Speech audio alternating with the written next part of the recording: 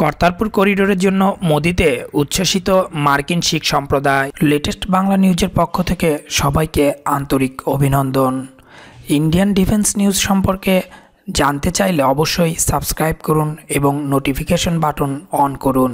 ধন্যবাদ সবাইকে। প্রধানমন্ত্রীর উদ্দেশ্যে শিখস অফ আমেরিকা অর্গানাইজেশনের পক্ষ থেকে জানানো হয় 2018 26 নভেম্বর করতারপুর করিডোরের ভিত্তিপ্রস্তর স্থাপন করা হয়।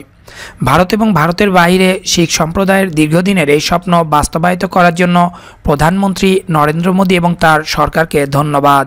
1999 সালে ভারতের তৎকালীন প্রধানমন্ত্রী অটল বিহারী বাজপেয়ী এবং পাকিস্তানের তৎকালীন প্রধানমন্ত্রী নওয়াজ শরীফের সময় করতারপুর করিডোরের প্রথম প্রস্তাব ওঠে। 2018 সালের 26 নভেম্বর ভারতের অংশে এর শিলান্যাস করা হয়, আর এর ঠিক দুদিন পরে পাকিস্তানের অংশেও শিলান্যাস করা হয়। আশা করা হচ্ছে 2019-এ গুরু নানক দেবের 550তম জন্মবার্ষিকীর আগেই এর কাজ সম্পূর্ণ হবে। প্রসঙ্গত, গুরু নানক 1469 সালের 15 এপ্রিল লাহোরের নিকটে অবস্থিত রায়ভৈকি তালবন্দি গ্রামে এক হিন্দু পরিবারে জন্মগ্রহণ করেন। বর্তমানে এই স্থানটি পাকিস্তানের নানকানা সাহিব নামে পরিচিত। তার বাবার নাম ছিল মেহতা কল্যাণ দাস বেদী এবং মাতার নাম ছিল তৃপ্তা দেবী।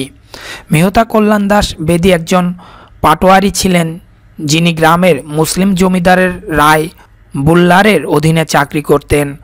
করতারপুর সাহিবে তার অবস্থান ছিল, এখানেই তিনি শেষ নিঃশ্বাস ত্যাগ করেন।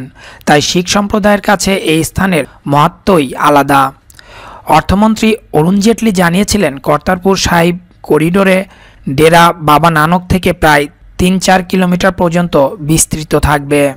এর ব্যয়ভারের দায়িত্ব সরকারের। আধুনিক সুবিধাযুক্ত হবে এই করিডোর, যা পুণ্যার্থীদের জন্য লাভজনক হবে।